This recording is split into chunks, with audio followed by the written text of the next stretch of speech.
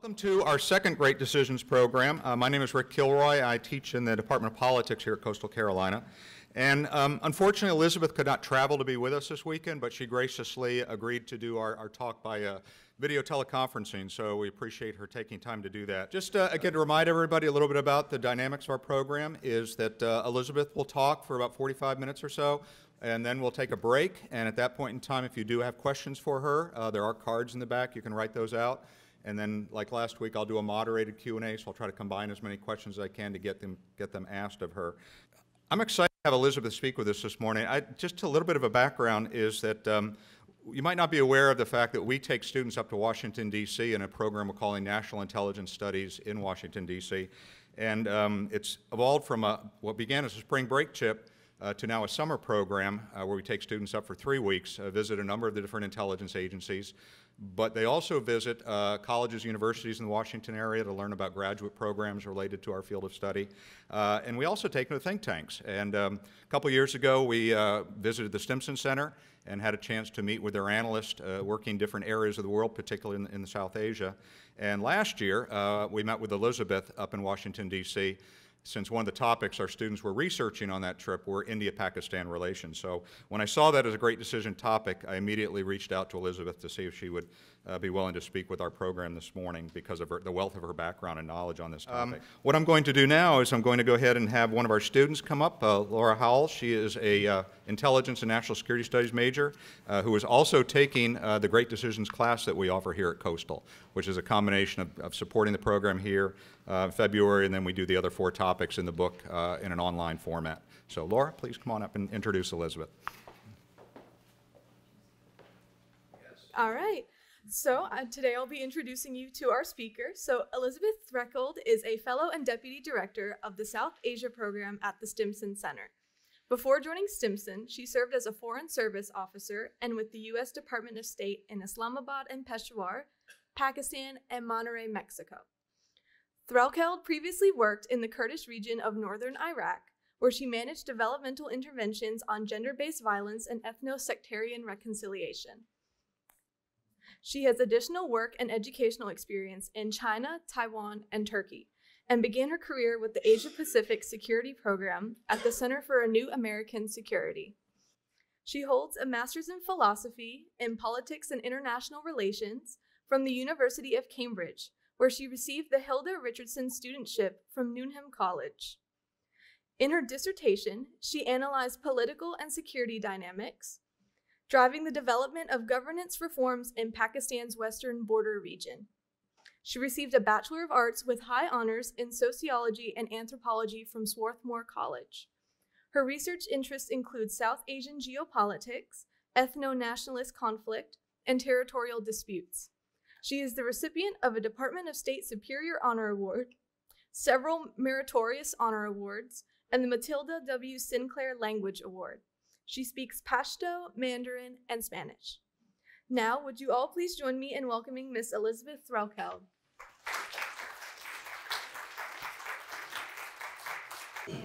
Okay, fingers crossed. I'm going to switch over now to my presentation. You guys are going to see this flip really quick. All right, so thank you for your patience. Technology didn't exactly cooperate, but we made it work, hopefully. So, again, just thanks to Rick and Laura and Chris and Tim for their heroics in making this happen and inviting me here. It's really a pleasure to be able to speak with you all. I hadn't heard of the Great Decisions program before Rick emailed and asked me to do this, but it looks like a really interesting way of dipping a toe into a lot of different hotspots around the world. So what I'm going to try to do a little bit today is talk about the Kashmir crisis and what's going on these days between India and Pakistan, but try to put it in a broader context and talk a bit about, from my perspective at least, why it should be an issue that policymakers here in Washington are paying attention to. Before I do that, though, I wanted to give a brief introduction to the place I worked, the Stimson Center, the Henry L. Stimson Center in Washington, D.C.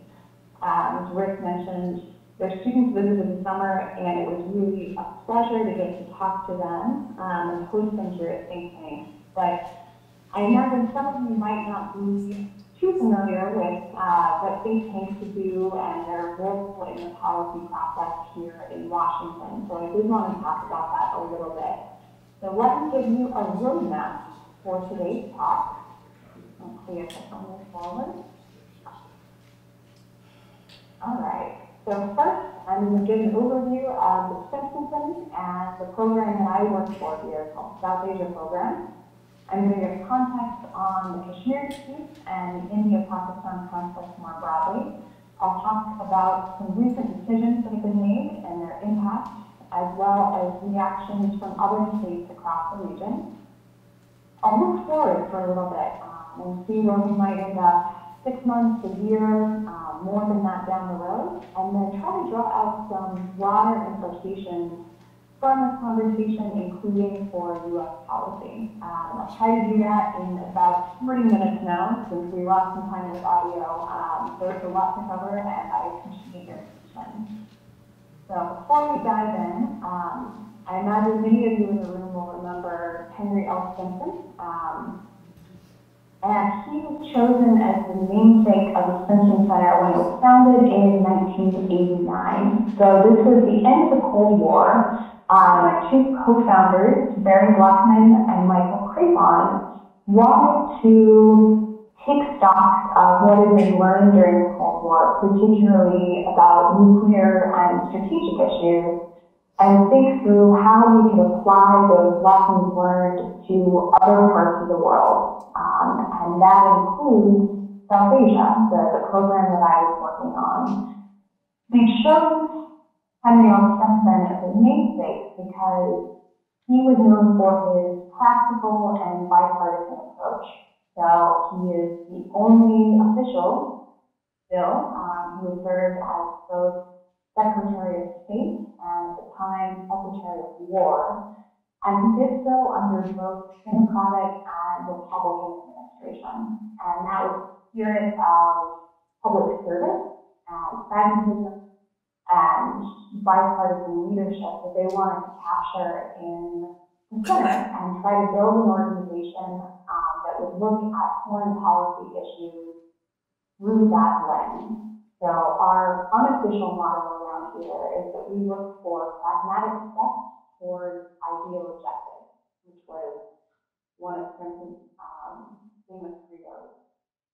So we cover not just South Asia, but programs across Asia. Actually, we have a program on North Korea, on China, on Southeast Asia, on South Asia, and we have a number of programs that are focused on nuclear issues, on arms control, on environmental security, on atrocity prevention, on UN peacekeeping efforts.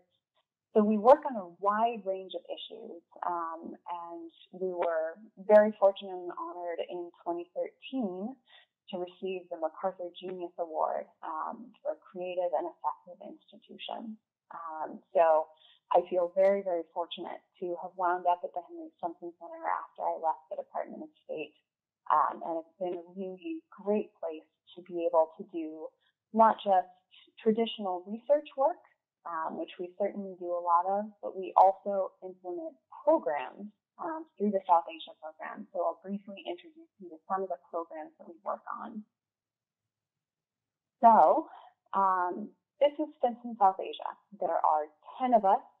It's a South Asia program that has been around for quite a while in DC, about 25 years at this point, and we do a mix of research on crises and nuclear issues and politics in the region. And we also try to be not just a think tank, but also a newspeak. So we are building online courses on nuclear issues and deterrence in South Asia. So that's our Nuclear Learning Initiative. SAV that you'll see there next to it stands for South Asian Voices. And it's an online policy platform that brings in up-and-coming analysts from the region. So folks from India and Pakistan, Afghanistan, Bangladesh, Sri Lanka, and gives them a platform to write for a policy audience. And what we try to do there is create a conversation about important issues that goes across borders. So you don't have as much of the echo chamber effect, but you actually have analysts writing to each other and talking directly in that way and engaging on these important issues. We also publish book-link works. Our most recent one is called Off-Ramps from Confrontation in Southern Asia, and it's a collection of ideas for how India and Pakistan can more productively move away from conflict. There's been, as we'll discuss, decades of conflict between the two sides, and this book just puts out useful, pragmatic recommendations for small ways that we can reduce the chance of catastrophic conflict in South Asia. And then on the bottom right, those are our visiting fellows. So those are 4 regional analysts. We have 2 from Pakistan and 2 from India. And they were with us for 2 months last summer.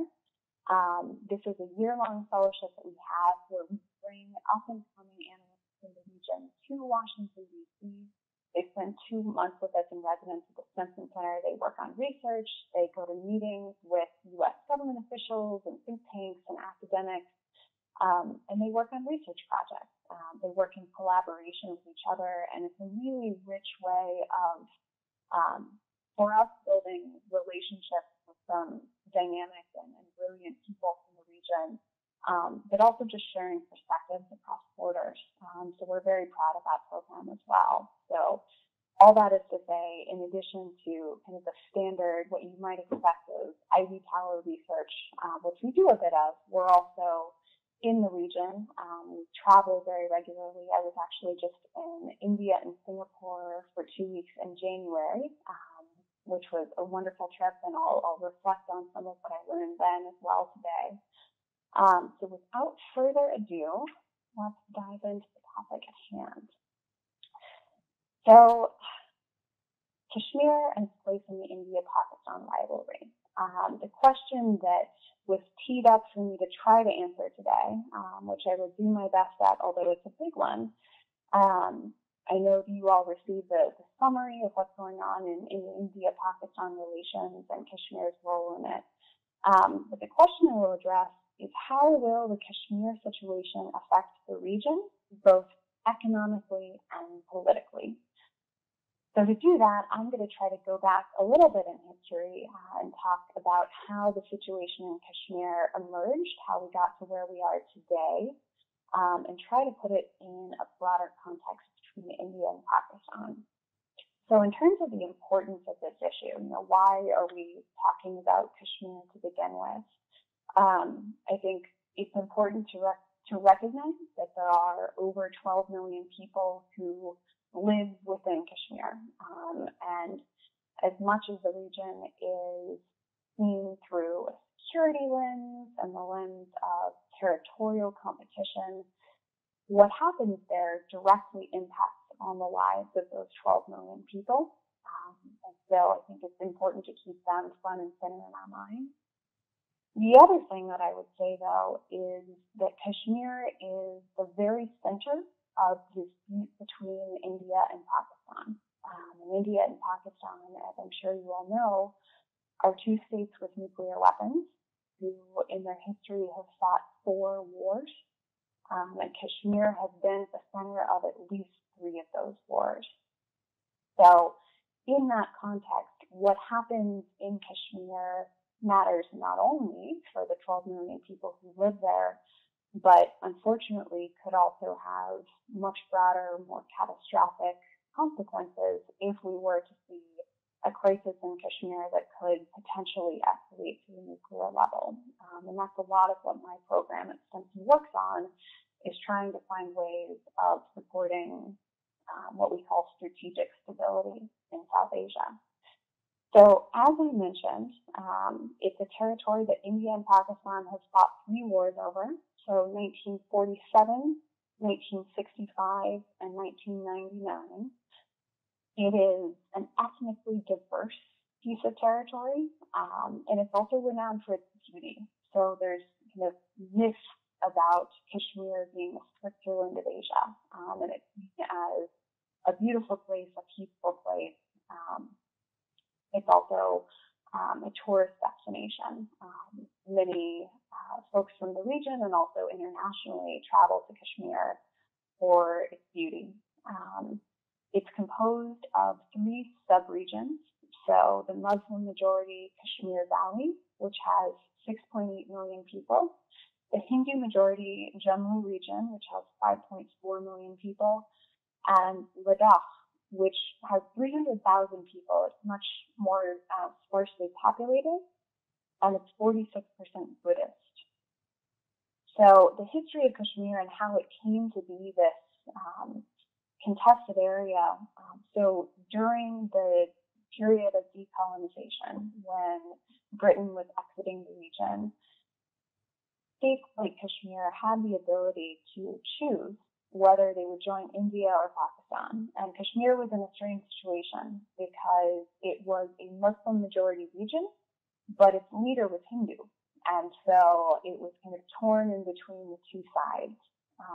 And originally it wanted to sit on the fence and actually was more interested in independence and being its own state than in joining either of the two. But in 1947, there was an influx of invading fighters coming across the border from Pakistan. And in order to secure protection from India, the leader of Kashmir agreed to join the Indian state. So that was a very controversial decision. And in the war that followed between India and Pakistan, it actually ended in 1949 when both sides signed a UN agreement creating a ceasefire line between the two. So the territory of Kashmir was split between India and Pakistan. That was the status quo that continued despite a recommendation that was in that agreement that there be what was called a plebiscite. So a vote within Kashmir to decide whether its residents wanted to join India or join Pakistan. That plebiscite never happened. And so the situation as it was in 1949 became the status quo. That changed a bit in 1963 when there was an agreement between Pakistan and China to cede part of the area that Pakistan claimed of Kashmir to China, and that became known as Aksai Chin. So now we have a third player in the mix as well. In 1965, India and Pakistan fought another war over Kashmir. This was inconclusive and ended in another UN-mandated ceasefire. In 1971, what was then known as East Pakistan broke off from the main part of Pakistan and became the country that is today Bangladesh. So that was a very fraught moment for the state in Pakistan. And if we fast forward to 1972, then the agreement that was reached between India and Pakistan at the end of that war, called the Shimla Agreement, created what's known as the line of control. And that might be a term that some of you are familiar with. It is the de facto border between India and Pakistan running through the Kashmir region today. So what was created in 1972 still stands. It's still the de facto border. And in fact, India in some areas has put up a fence hardening the border between both sides. Within Kashmir itself, starting in about 1987 with a rigged election, there started to be a domestic insurgency. It drew in former fighters who were coming across from the war in Afghanistan against the Soviets, and Pakistan sponsored some of these insurgents to go into Kashmir and try to create an uprising there to win the independence of Kashmir and to bring it over to the Pakistani side. That continued throughout the 1990s and tapered off a bit in the 2000s. But two other key dates to keep in mind. So in 1998, that was the date when both India and then Pakistan conducted nuclear tests. So both sides had been rumored for a while to have nuclear weapons, but it wasn't until 1998 that they both tested. And so this turned into not just a conventional conflict, but potentially a nuclear conflict. And then in 1999, the two sides, 1 year after unveiling their nuclear weapons, fought a limited war in an area of the disputed region called Cargill. It's actually a glacier, so this is one of the highest altitude wars that's ever been fought. And it resulted largely in a standstill, but again, a really troubling demonstration of how high tensions are between both sides, and particularly now that nuclear weapons are involved. So, this is a map of the area that we're talking about. You can see in the orange color there, that's the area of Kashmir that is administered by India. The area in the green is administered by Pakistan, and the area in the tannish gray color is administered by China. It is deeply at the center of a lot of the tensions in the region, and there have been attempts over the years to try to negotiate an end to the conflict, but it hasn't come to much at this point. Unfortunately, it's still a very tense situation. So that brings us up to present day. I'm going to talk a little bit about what happened on August 5th of last year. So if you all read in the summary information, the government of Prime Minister Narendra Modi of the BJP was reelected this last spring, and one of his first major initiatives was on August 5th when he did two things. His government announced the revocation of Constitutional Article 370 and of Article 35A. That sounds a little dry, but what it means in practice is that Article 370 was originally intended to be a temporary part of the Constitution, but it had held, and it had given the region pretty significant autonomy. So it had its own constitution, it had a separate flag, it had independence over all domestic matters except for foreign affairs, defense, and communication. Now, realistically, that had been peeled back a bit over the years. What was guaranteed on paper in Article 370 wasn't actually the lived reality that people in Kashmir were seeing in terms of autonomy. But the outright revocation of the article was deeply symbolic for the region and was a pretty fraught move. So Article 35A was an article that had guaranteed the Kashmir region the ability to determine who was a permanent resident of Kashmir. And so it limited, for example, the ability to purchase land, to pursue education, those sorts of issues. And the intent, what it effectively did, was ensure that the Kashmiri population within Kashmir was able to remain the majority. So to own land, to pursue education and job opportunities, because there's a fear that without that article in place, others from elsewhere in India would flood into Kashmir, would buy up land, and that would be a troubling prospect for what would then be a Kashmiri minority in their own region. So the way the Indian government did this, knowing that it was going to be a very controversial move, is with very little notice. There was an influx of more security forces in the region. Kashmir is already one of, if not the most heavily secured areas in the world. So you hear between one security force member to every 8 or every 10 Kashmiris, which is a very, very high ratio.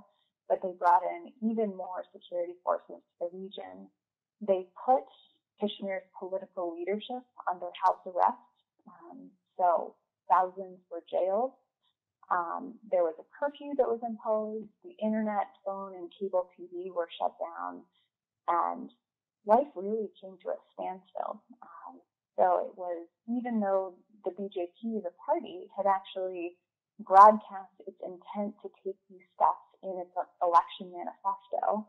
So they say that they were merely carrying out the will of the people of India because they had been reelected with a mandate.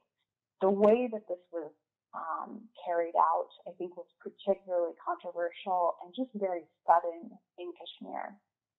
So what has happened since then? Around the region, the reaction within India, the way that they justified this controversial move was based on development. So the Indian government said that it was actually these special constitutional provisions that were keeping back development from Kashmir, that investment from the rest of the country couldn't flow into the region, and that was holding back development outcomes. And so by removing the autonomy provisions and bringing Kashmir into the main body of India, they would actually be furthering its development. So these moves were approved by India's parliament, and they're currently under review of the Supreme Court, although it's widely expected that the Supreme Court will not reverse the move in Kashmir. So since then, there was quite a bit of international pushback towards India's move in Kashmir, and particularly on human rights grounds, that it was effectively cut off from the rest of the world. Some of you might have seen coverage in mainstream U.S. and international newspapers with these pretty eerie photos of shut down. There was some limited protests that broke out, but the security forces' presence was so strong that we didn't actually see as much protesting as some analysts had predicted when this was came into effect. So since then, really in the last couple of months, we've started to see a slow reinstatement of connectivity. So that means some internet is restored, but only at very slow speeds, and also only a certain number of websites are allowed. So it's, to the extent that it's restored, it's a very controlled version of the internet. They certainly don't have the ability to access every website that they might want to. There's also been a release of some of the political prisoners within Kashmir, but again, the leaders of the main parties remain under house arrest, and actually those detentions were just extended within India, because we've just passed 6 months since August 5th when these decisions were made. In terms of economic and investment opportunities in Kashmir, there's a great deal of uncertainty right now. So India itself is in the midst of an economic slowdown, and if you'll remember, one of the justifications for why this decision was made was based on development. And so an investment conference that has been planned for last October to kind of herald the influx of development to the region had to be postponed. And it's supposedly going to be held again this spring, but one of the things that we heard on our recent trip was that even that was in doubt. So the broader justification on development grounds that the autonomy laws had prevented investment, I think remains in doubt at this point. As you all also probably read in the summary, so this is not the only policy that the Narendra Modi government has taken since being reelected. It's part of a broader domestic agenda that includes what's called the NRC, the National Register of Citizens, and the CAA as well. And those are two amendments. The CAA is the Citizenship Act Amendment. And what it does is it allows refugees from surrounding areas, from surrounding countries, who arrive before a certain date to establish residence and become citizens of India. It applies to every minority group except for Muslims. And so that's been highly controversial in terms of its discriminatory approach on the basis of religion. The NRC, meanwhile, is a program that is intended to identify undocumented immigrants. across India. It's been implemented in one state so far, and up to 2 million individuals were unable to establish their citizenship in India. They didn't have records dating back long enough to do that. And so those are both very controversial social policies that outside observers say are trying to recreate the demographic balance in India and are privileging Hindus and other religious groups over Muslims. And India does have a significant Muslim minority of around 200 million people. And so in general, India is very focused right now inwards. So on these social policies, on managing the fallout of some pretty controversial decisions. Across the LOC in Pakistan, so LOC again is line of control, they have largely adopted more of a diplomatic approach towards the decisions that were taken in Kashmir. We've seen a diplomatic response through the UN, where with the assistance of China, Pakistan was able to bring Kashmir back to the agenda of the UN Security Council for the first time in several decades. There was a meeting that took place shortly after this decision was announced in August. And that was seen as a diplomatic victory for Pakistan because it brought Kashmir back to international attention. Within Pakistan, there has been widespread opposition to revocation, and I'll show you all a poll on the next slide that documents that. But there is a greater focus really on other issues. So pocketbook issues are huge in Pakistan, which is also facing an economic crisis at the moment. One thing that I have heard from friends and contacts in Pakistan is just the anger that really comes out about this decision. It was seen through the Pakistan perspective of India violating its agreement. Those that were signed in 1972, for example, that any sort of next steps in Kashmir, any resolution to the issue, would have to be worked out bilaterally between India and Pakistan.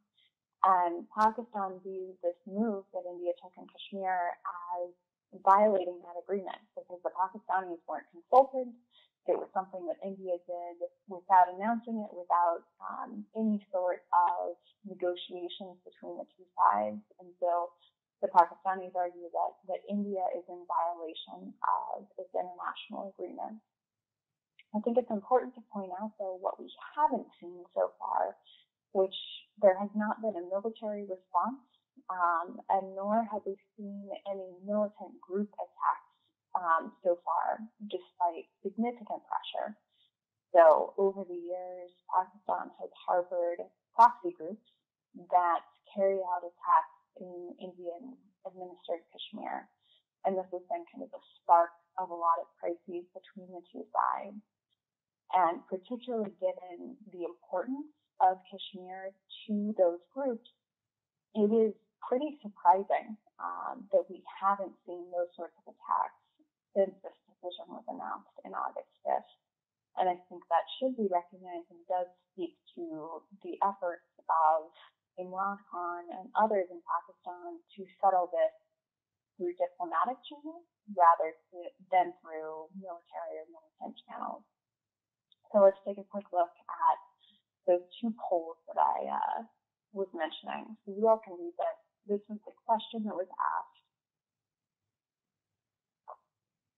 Basically asking Pakistan's population soon after the decision on August 5th was announced, to what extent do you condemn this act? So obviously an overwhelming majority, 95% of Pakistanis condemn the abolition of Kashmir's special status. 87% condemn a lot, 8% condemn somewhat. And I think that speaks to the overwhelming opposition that we saw within Pakistan to this announcement. But there's a caveat. So later in that same month in October, people were asked, in your opinion, what is the biggest problem faced by Pakistan these days? Pretty general question. And you'll see down on the left side, only 8% said the Kashmir issue. Economic concerns were dominant. We saw 53% were concerned about inflation, 23% about unemployment, 4% on corruption, and a variety of other issues on the right side. And so in terms of what's really driving the concerns of Pakistani citizens day in and day out, it does seem to be the economy right now as opposed to the kind of more salient political issue of opposition to India's moves in Kashmir. Going further west, regional reactions in Afghanistan. So really, what I say both sides here, I mean the Afghan government and the Taliban. Interestingly, both are just trying to stay out of the fray. So Afghanistan's government released a statement calling the situation in Kashmir a bilateral issue between India and Pakistan. And the Taliban, interestingly, also released a statement calling for restraint from both sides and for the international community to be attentive to the situation. I think within Afghanistan as well, there's a lot of sympathy for the Kashmiri cause. To Muslim majority areas, Kashmir has typically, maybe not as much as in Pakistan, but it is, at least according to anecdotal reports, an important issue for people on the ground in Afghanistan. But to see both the government and the Taliban actually on the same side about this issue was pretty interesting. The last point there, so implicit reputation of Pakistani statements. What that is referring to is that one way that Pakistan responded diplomatically after this move was announced was that it said publicly that the situation in Kashmir would make it more difficult for Pakistan to continue playing the role that it's playing right now in Afghan peace negotiations. So Pakistan is widely credited with bringing the Taliban to the table, and Pakistan's leadership said basically, we're going to be less able to do that because we're paying more attention to what's going on in Kashmir. And so in that, there was kind of an implicit threat that if the U.S. really wants the Afghan war to be resolved, it needed to pay attention to Kashmir in the process too. So Afghanistan was trying to really just separate itself from the Kashmir issue. Finally, in terms of regional reactions, the Chinese side. So as I mentioned, China does have some skin in the game here through the Aksai Chin region that it does claim. But it's also been fairly restrained in its response, I would say. So it released a statement accusing India of, quote, undermining China's territorial sovereignty with this decision. And one way that it supported Pakistan's diplomatic efforts was by helping it to bring the issue in front of the UN Security Council, because obviously China has a great deal of weight in the UN. But really since then, China has also tried to stay out of any sort of potential conflict over Kashmir. Now that we've kind of surveyed the region, I'm going to look forward a bit in terms of what we can expect going forward. So 6 months on, just a little bit over by a couple of days, things really have been surprisingly quiet. There were some predictions by analysts in Washington and elsewhere that this was going to spark another cycle of violence within Kashmir and also between India and Pakistan. I think the question that we need to pay attention to going forward is what happens when the restrictions that are still in place in Kashmir are ultimately lifted. We imagine that over the next several months, India will likely continue to release some political prisoners, continue to restore connectivity to the region, and particularly when spring arrives, because right now there's so much snow in Kashmir that traditionally not much happens in terms of protests or violence over the winter. But when things thaw out in the spring, that could change. And another kind of connected but maybe unexpected piece of this is if we are to see a settlement between the U.S. and the Taliban in Afghanistan, that is going to be a major propaganda victory for the Taliban and will likely also inspire militant groups across the region. And so if we are to see something along those lines this spring, that could play a significant role in driving a narrative of resistance within Kashmir. So one of the things that my team here at the Stimson Center has been focusing on are what are the implications of this decision for crisis dynamics in South Asia and specifically between India and Pakistan. So this is fairly clear that the high tensions between both sides could raise the risk of conflict in the region. One thing that we've also seen is both sides might be looking to shift blame. So there are economic challenges that are going on internally between both sides. And politically, it's in the interest of both to paint, in Pakistan's case, India, and vice versa, as the aggressor. And so that is a dangerous dynamic in general.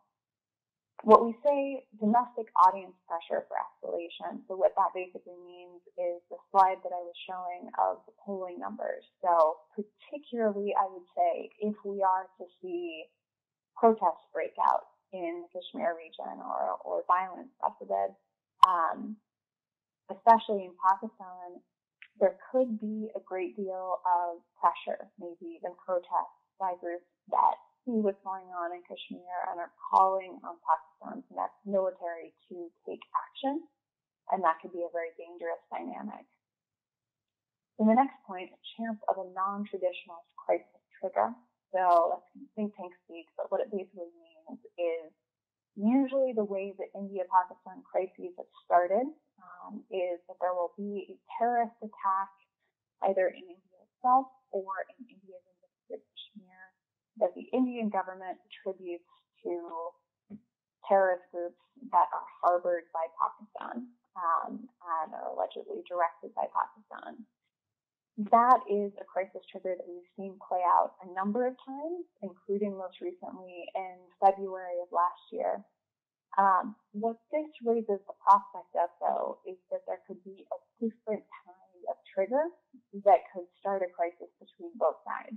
So it could be genuine domestic insurgent violence within Kashmir. It could be some sort of communal violence within India, for example, between Muslim and Hindu communities.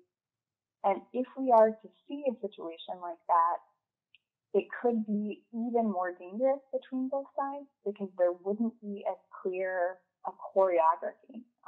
One side does this, the other side does this, kind of uncharted territory in that way. And then the last point I think is really important, that given China's role in the region, its claim in Kashmir, and also the close relationship that China and Pakistan have, it becomes more involved in future crises. It has a stake not only in the Kashmir region, but also in protecting the investments that it has made through what's called the China-Pakistan Economic Corridor, or CPEC, in Pakistan. And so that's just another player and another different dynamic that we could see play out. So in terms of geopolitics here, India really, like I was saying earlier, is more focused on its domestic situation. So not just what's going on in Kashmir, but the protests that we've seen break out over the NRC and the CAA, the two laws that I was mentioning that have come into effect. They're focused more on maintaining security than they are on the bigger picture. So the U.S.-India relationship, the partnership that we have, is in some ways premised on the role that India can play balancing China. The U.S. is very concerned about China's rise under the idea of return to great power competition. And so to the extent that India is really focused inward, it's less able, perhaps, to play that role and pay attention to what China is up to in the Indo-Pacific region. Within Pakistan, as I was mentioning, there's a risk that it is distracted from the constructive role it's playing in Afghanistan by the potential for Kashmir conflict. We haven't necessarily seen this so far, but if Pakistan ceases to pressure the Taliban to come to the table and negotiate, that could really stall out efforts to reach a settlement in Afghanistan. Also, if there were an actual conflict in Kashmir or significant violence breaking out, Pakistan would likely redeploy a lot of the troops that right now are on its western border with Afghanistan over to the eastern side. And so in terms of what that could do for security in Afghanistan, it could be particularly difficult, and just another dynamic to watch. Finally, in the search for silver lining, which is sometimes hard to come by for South Asia, there is a very slight chance for re-engagement. I think there's a lot of anger on both sides after this decision was taken, but it's always impossible to rule out. And one thing that we do have in Prime Minister Modi and Prime Minister Khan are two largely populist leaders. And so if the script were to shift, if we were to see some sort of kind of surprise effort towards reconciliation and olive branch of sorts, I think they're well positioned domestically to be able to play that role if they choose to do so. Finally, some of you might remember this picture. This was from that's Prime Minister Imran Khan on the left there, his July visit to the White House. It was at this meeting that President Trump made shockwaves in the region by offering to mediate between India and Kashmir, or between India and Pakistan on the Kashmir issue. It was a huge diplomatic coup for Pakistan, and India was quite concerned. So what does that mean for U.S. policy?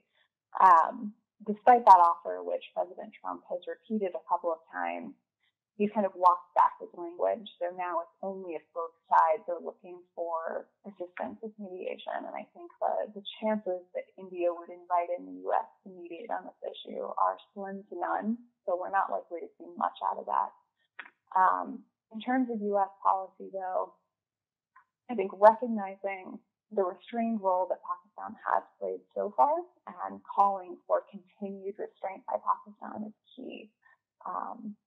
All that we need at this point is kind of a tinderbox, and any sort of crisis trigger that could be driven by a Pakistan-harbored militant group could be disastrous.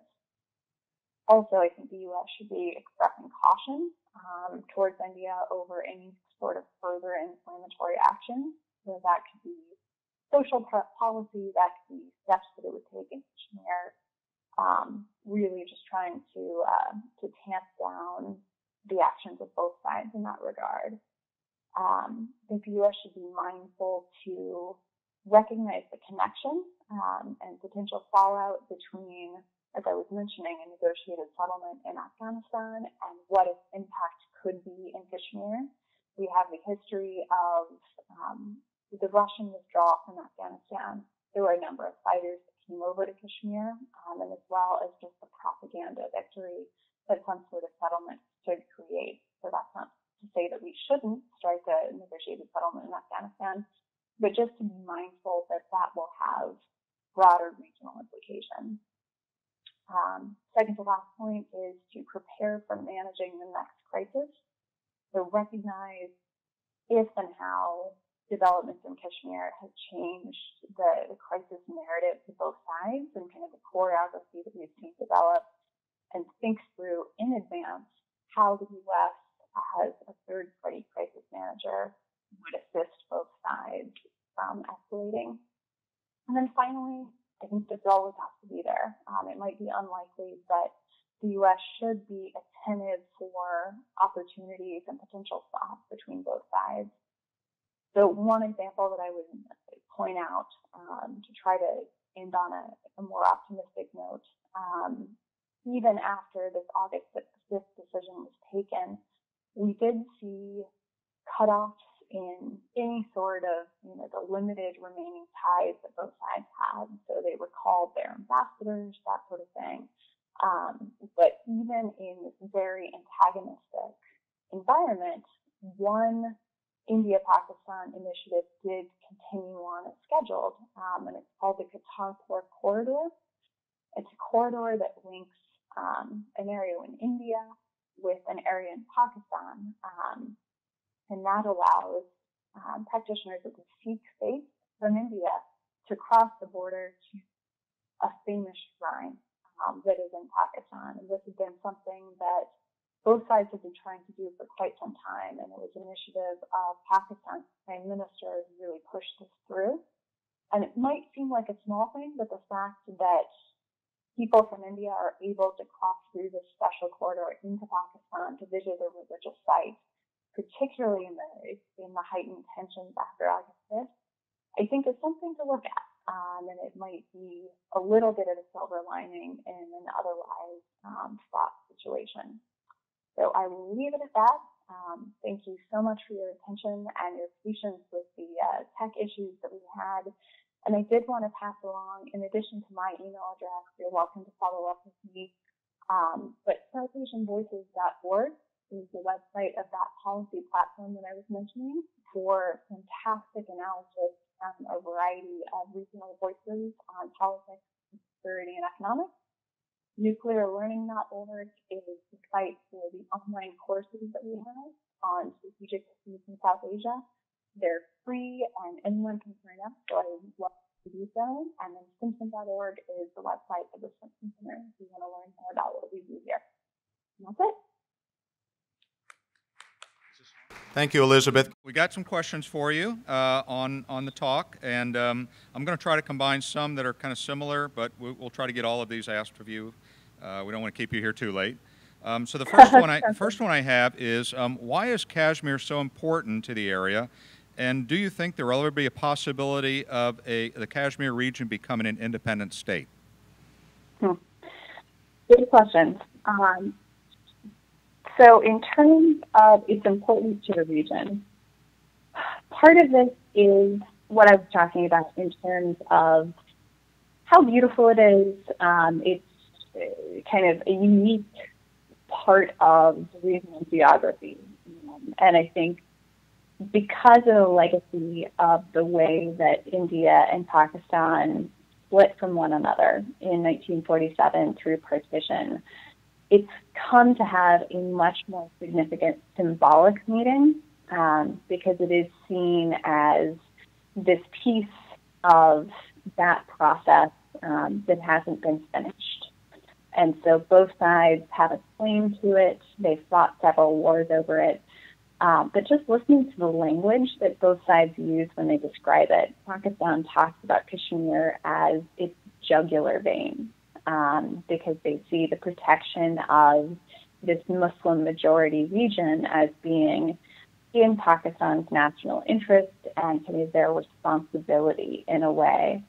And so I think not just those demographic factors, the geographic factors, but more than that, what Kashmir has come to represent between the two sides. It almost has this kind of tug-of-war dynamic to it, where it is both about Kashmir itself, but it's also about more than that. It's about what Kashmir represents in terms of the broader India-Pakistan rivalry. On the question about Kashmir's independence, I personally don't think that that is a viable option. Kashmir, with its population of 12 million people, it's a relatively small geographic area. Pakistan has a population of over 200 million people, and India, last I saw, is at about 1.4 billion. So it would be a very, very small state in between two much larger states that have long been fighting over it, essentially. I think one interesting potential future, rather than full-on independence for Kashmir, is significant autonomy. And that's one reason why the revocation of Article 370 is so significant, because rather than actually giving Kashmir more autonomy and more ability to dictate its own affairs, it pulled it back closer to the center of the Indian state. I think another thing to keep in mind is it's not just on the India side. We've been focused much more on Indian-administered Kashmir today, but within Pakistan, there are also areas of the country that are within the broader Kashmir conflict. And so one thing that I would like to see going forward is a consideration of how you can start to build bridges between Kashmiri communities on both sides of the line of control. Within or between both India and Pakistan, there were some talks along those lines back in the early 2000s, and unfortunately, those ended up not coming to anything, in part because of the 2008 attack in Mumbai. But what was under consideration in that plan was some sort of kind of loosening of borders so that people from Kashmir would be able to pass a little bit more easily between the Indian side and the Pakistani side. And I think that might be a useful kind of middle ground to think about, short of full-on independence, but maybe a strengthened autonomy with softened borders. Okay, thank you. I have two questions together. I'll read the first one and then transition to the second. I'll maybe let you. Actually, I think what I'll read the first one, let you respond to that, and then I'll add the second one. Okay. Would you agree that the good relationship between Modi and President Trump ensures protection against a nuclear war? Mm-hmm. I wish the answer were yes. I do not think that that is necessarily enough insurance, given the catastrophic risk of nuclear war. They certainly do have a close relationship, and in fact, it's not just with Prime Minister Modi, it's also with Prime Minister Imran Khan, who also got on very well with President Trump. I think that's a useful dynamic to remember. So you could imagine in some sort of a crisis scenario when the president would get on the phone with both sides and essentially say, cool it. But one of the really scary things about crises in South Asia is you have to think about not just deliberate escalation, so the risk of one side deciding to use one of these weapons against another, but also the risk of uncontrolled, accidental, inadvertent escalation. And that's something went wrong in the communications. There was a breakdown of command and control. And for some reason, even though no one intended it to be the case, we do see some sort of nuclear use or some sort of military action that would lead to nuclear use. And so I think, again, given the risk of what that would represent, not just as the first use of a nuclear weapon since World War II, but also the human cost and the environmental cost there, it's not enough to just rely on close personal relationships between leaders of all sides. We really need to work on confidence building measures between both sides, and improving, for example, lines of communication so that there's a hotline that effectively works between both sides. There's more than one kind of point of failure in this conversation. And one of the unfortunate things about how tense the situation is right now is those confidence building measures and those fail safes are few and far between the two sides. Okay. I'm actually going to hold off on the second one because that refers to economic policies, but there was a question referring back to the nuclear discussion. What is your level of concern over terrorist, insurgent, or other non-state actors accessing either Pakistani or Indian nuclear weapons? Yep. This has long been a concern of the U.S. and other international observers.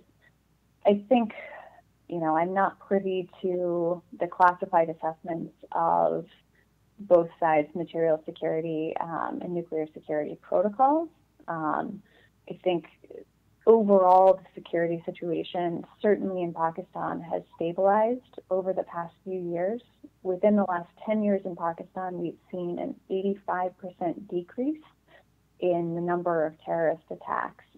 And thinking back just a few years, just over 10 years ago, when Taliban-affiliated militants were within 60 kilometers of Islamabad, that is a far cry, happily, from where things are right now in Pakistan. Both sides, publicly and privately, assure interlocutors that they take the security of nuclear weapons very seriously, that they do see this as a risk. But I think always with weapons of this type and with nuclear technology in general, it's really important to keep in mind that these are dangerous materials, and they're also difficult materials to keep track of. This is not an easy thing to do, and unfortunately, even in the US and elsewhere, we've seen a number of accidents and close calls that have happened with nuclear materials. And so even as good as those systems may be, and I certainly hope they are, and thank goodness nothing has happened so far, I don't think we can have 100% certainty in the security of nuclear materials anywhere, quite frankly, and that the risk is such that we always need to be mindful of steps that can be taken to better secure nuclear weapons. Okay. Would you agree that the economic policies discussed at the UN and in Houston will contain China and Russia's attempts to influence the region? I mean, that is one of the bigger questions of the day. So the idea of the Indo-Pacific strategy, where a partnership between the U.S. and India is seen as kind of a counterweight or a counterbalance to the rise of China. The U.S. has been making this bet for over a decade now. And I think with some returns, but perhaps not enough returns, or at least to meet the expectation that the policymakers who made this big bet were hoping for back in the middle of the last decade. So in terms of the actual economic deals that are under consideration right now, the analysis that I have read actually says that the deals that are under consideration are pretty minimal. Interestingly, before the Howdy-Modi summit in Houston, there had been a rumored U.S. and India trade agreement that was supposed to be signed before that, before Modi's visit actually took place. That didn't happen, and it's still up for consideration. You can read about press reporting of a few holdups. We are anticipating a visit by President Trump to India at the end of this month, and so that will be one deliverable to watch for out of that visit, is what sort of an agreement, if any, we do have on economic issues. But again, the analysis that I've read, at least according to public information, says that that is not going to be a very significant trade agreement. I think more broadly in terms of the Indo-Pacific strategy, it's important to keep in mind that India itself shares a border with China. That India has interests in maintaining a little bit of a balance between both sides. So doing enough to build its partnership with the U.S. And gain, for example, through technology transfers and purchasing weapon systems, economic concessions, those sorts of things. But it's not as deeply invested in its partnership with the U.S. as the U.S. is with India. I think the U.S. wants this a little bit more right now because India doesn't want to jump fully into the U.S. camp, knowing that it shares a border with China, which also, incidentally, is contested and unsettled. And so borders in the region remain a flashpoint, and it's not just India's western border that it has to be concerned with, it's also its border with China in the east. Okay. Do you have any idea of Pakistanis in the United States being involved in support of terrorism against the U.S.? I am not an expert on domestic terrorism or terrorism carried out here, there have certainly been a few one-off cases, but compared to the overall size of the diaspora, it's an infinitesimal number. But I would refer you probably to other experts who study the incidents that have taken place here in the U.S. A bit more closely than I do, since I tend to focus on the region itself versus what's going on here. Okay. Do you believe that Imran Khan had any involvement in the assassination of Benazir Bhutto in 2007? No, I don't. Okay. Do you, well, I'll just kind of, do you think Kashmir would actually elevate to the point of war and be worth a conflict between India, Pakistan, or even China?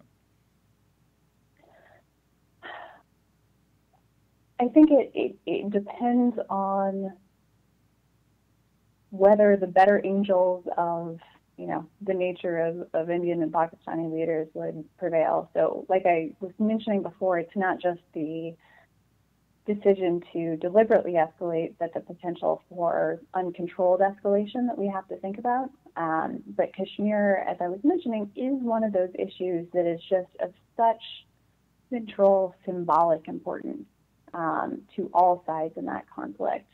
As you were seeing with the poll numbers, 95% of Pakistanis condemned the decision that India took.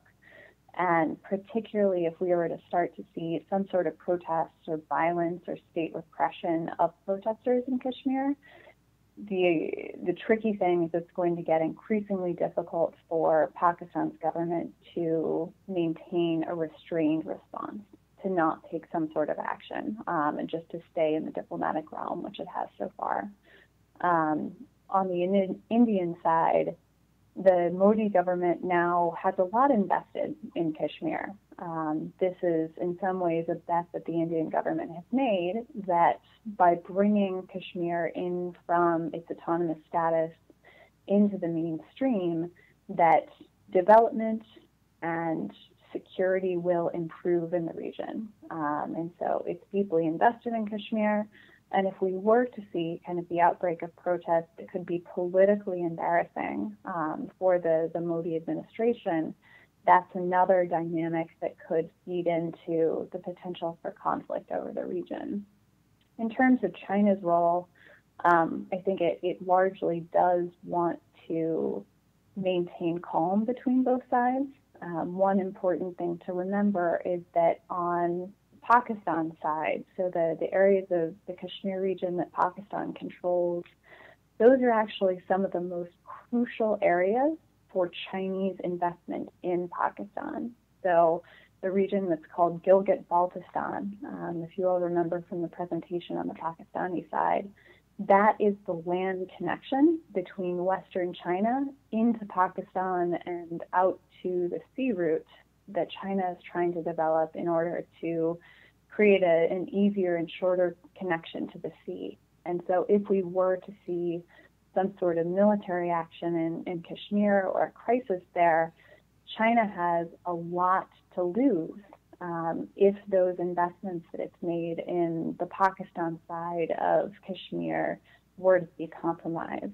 And so that could play out a couple of ways, right? That could be China putting pressure on both sides to keep a lid on things and de-escalate, or it could be accidentally playing a more escalatory role, where it's yet another player and we get into a situation where you almost have too many cooks in the kitchen, right? The U.S. is trying to contain things, China is trying to contain things, but maybe messages are mixed along the way. And so it just becomes a more complicated situation and a potentially more dangerous one as well. What kind of work did you do in the Foreign Service, and what are you currently researching at the Stimson Center? All right. So in the Foreign Service, I was a political officer, and the work that I did in Pakistan, I was actually doing both political and economic work. So I did 2 years in Pakistan, and I split my time between the capital in Islamabad and Peshawar in the northwest. So when I was there, I was focusing on the politics and economics of the province where Peshawar is located, called the Khyber Pakhtunkhwa province. And I was also focused along the western border region. This is it's sometimes known as the tribal areas of Pakistan, or FATA.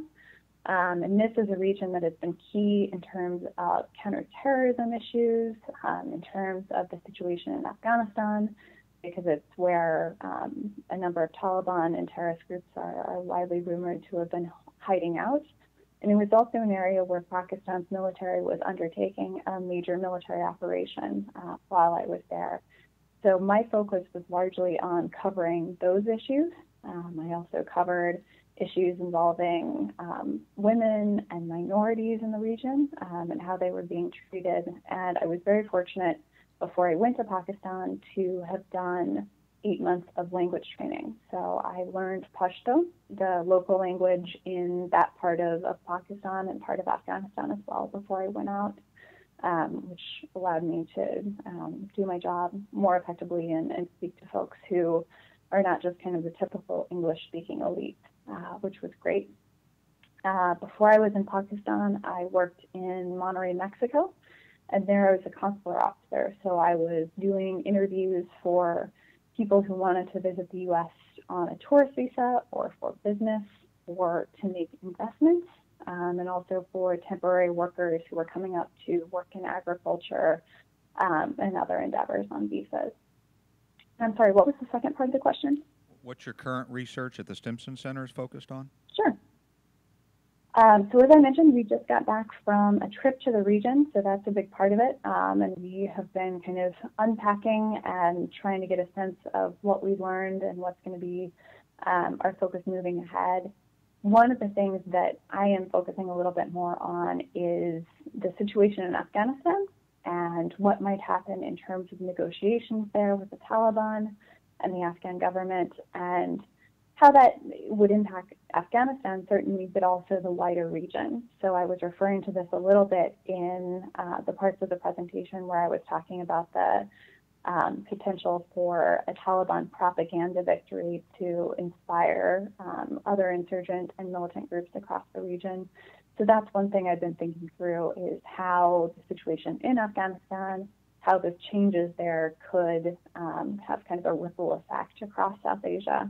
I've also been thinking a little bit about the situation with borders on both sides. I think this came out during my talk on the LOC and potential kind of pragmatic steps forward, keeping in mind the admonition that we have from Stimson for pragmatic steps towards ideal objectives, trying to identify what some of maybe the low-hanging fruit for CBM's confidence building measures between both sides that will hopefully stand us in a firmer footing when we do run into the next crisis, if there is a next crisis.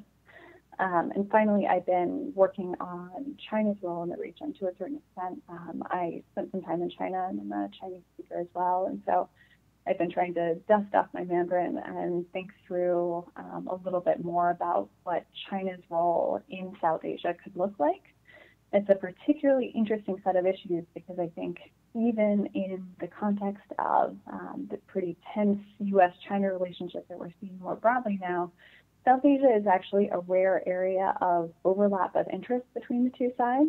So there's been some cooperation between China and the U.S. in Afghanistan, and I think it's interesting to think through how we might build on that, given the relationships that China has with Pakistan, the U.S. has with India as well.